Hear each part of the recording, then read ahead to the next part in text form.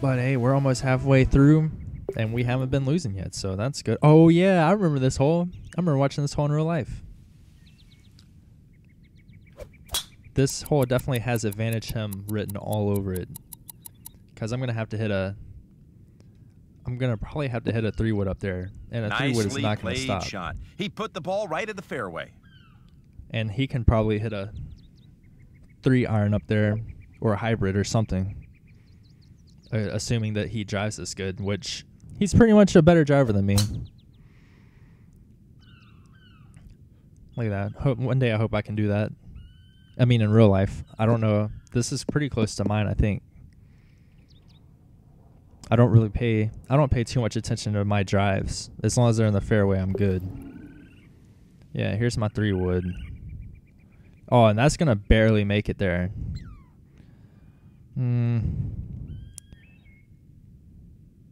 27 feet up. I think I'm just going to hit it and get it on the green.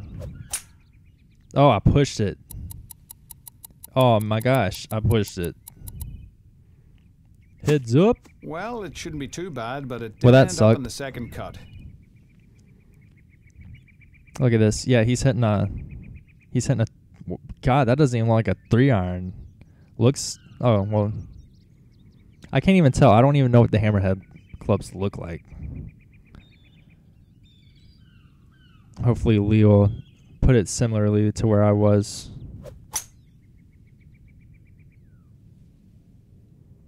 Or short. Oh, don't tell me that's going to skip up there. Okay. All right, well, his pitch shot is probably a little bit easier than mine. Because he's going, I don't know. Actually, both of our shots pretty much suck. So I'm just going to aim it right here.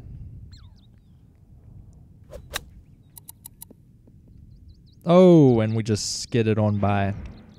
All right, let's check out his sand game. What you got? I would rather have his pitch shot than mine because it rolls up the hill, so it'll stop faster. I mean, obviously that's a big lip though, but he should be able to knock it over that lip, no problem. So we'll see what happens. Look at that lag. He missed it to the right. Yeah, I left myself quite a putt. Where's that line going to go? All right.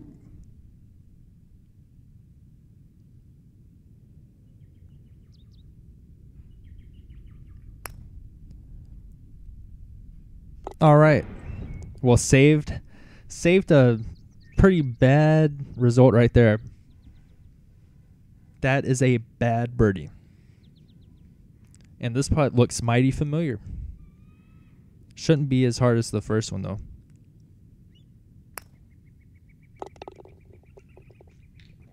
Yep, he knocked it right on in.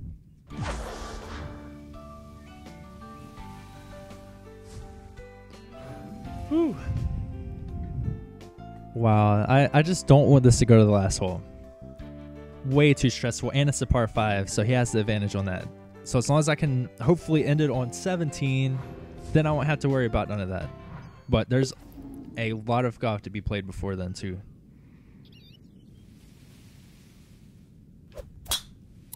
Did I push that one, too? Nah, that won't be bad. I love these hole locations, though. I always love putting on the hardest one because there's always going to be one shot. Kind of like the last hole. It's always tough. Like the last hole, you'd have to play it perfect to come anywhere close to getting an eagle. With the greens on fast. If they were on slow, it'd be a different story. But on fast, I'm pretty sure it's rough. Not saying it can't be done or that y'all haven't done it before, but I'm just saying it'd be tough. And hey, we outdrove them for once. I mean, twice. With his blue pants.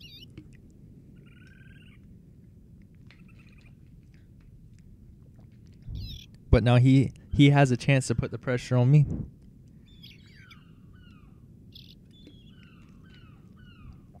Will he be able to do it? Looks like it. It's a good shot. I don't like that background to that shot. Like, I don't know where I want to put this at. Guess I'll put it right here. Wedge here. Oh, it's above the feet, so I'm gonna put it right there.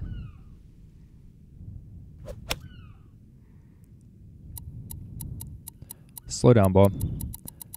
Stop, ball. Well, from that position, that's it's all right. That's an all right shot.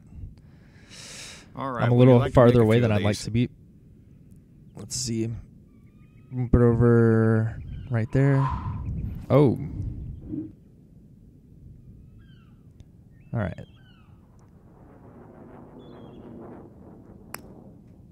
Looks good. Looks good. Yes. There we go. Nice putt.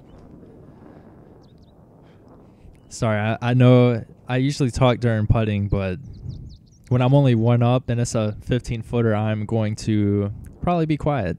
Been doing that the last couple of putts. And I haven't done anything stupid like I have in the past, so.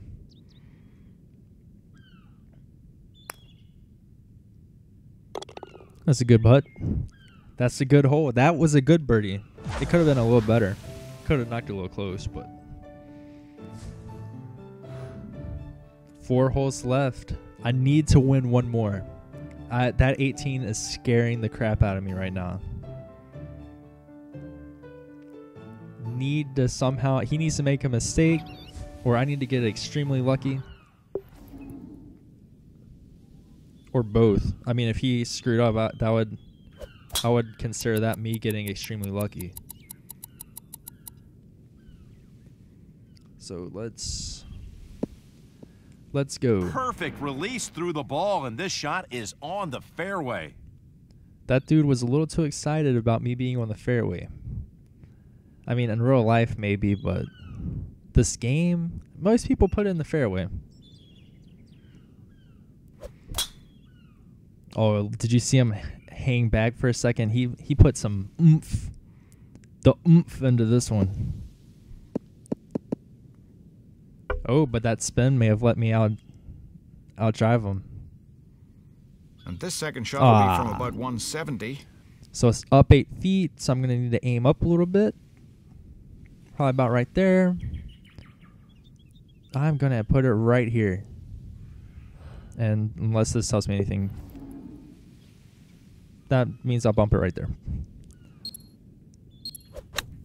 Please be good. Oh, God. I hit it way too hard. No. Oh, that's a missed fairway and into the second cut here. I just made a mistake. 8 feet is not that much. I don't know why I put it pin high. That was a stupid mistake. Hopefully he'll come out short. Hopefully he'll see that and overcompensate and go short. That's pretty much my only hope.